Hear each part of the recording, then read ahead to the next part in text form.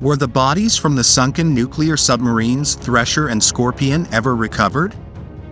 When a submarine implodes, there's not a whole lot to recover. Very little debris floats up to the surface. Think about the physics involved here. For every foot depth of seawater, you have roughly 445 pounds per square inch, psi. For fresh water, I believe, if my memory is correct, 433 psi, so at 1,000 feet of seawater you would experience 445 psi, and at 2,000 feet of seawater 890 psi. At these pressures the human body gets pretty much destroyed.